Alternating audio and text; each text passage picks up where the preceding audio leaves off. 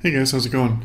Today I want to do just kind of a quick review for you guys on the Danby 120 can beverage center. I hadn't seen too many reviews on this, so I thought I'd just kind of give you guys my 2 cents just based off my experience and let you know what I thought about it. Should mention real quick too, I actually found a pretty good deal on this, and I'll put a link to that in the description below so you can check that out if you're interested.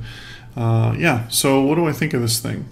Well, in short, I really like it. Looked at a lot of different wine coolers, beverage centers, whatever you want to call them, and kind of settled on this one, and I'm very happy with it. It works really good. It keeps drinks exceptionally cold. It's adjustable both in temperature, meaning you can set the temperature that you want everything to be at, and adjustable in the shelves inside as well. So if you have some bigger cans or bottles, you can adjust the shelves inside or take them out to fit whatever you're trying to put in there.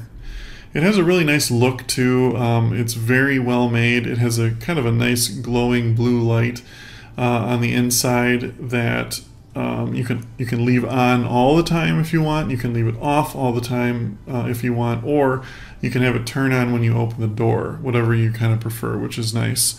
Really nice, strong tempered glass. Doesn't feel like it's going to break or anything like that.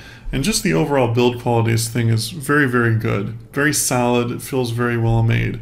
Another thing I like about this one too is it's quiet. The compressor when it runs is really quiet, so that's nice because I have this kind of in a home theater room, and I didn't want it to disturb me when I was watching movies, and it doesn't do that at all. It's very quiet, which is nice.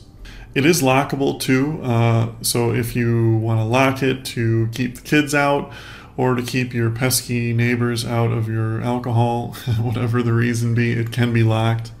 But yeah, works really good, and really like it for the money. Kind of a no-brainer. It was quite a bit cheaper than a lot of the ones I'd looked at, and I'm very happy with this one. So anyway, if you guys have any more questions about it, just leave them in the comments below. Thanks for watching, guys, and have a great day.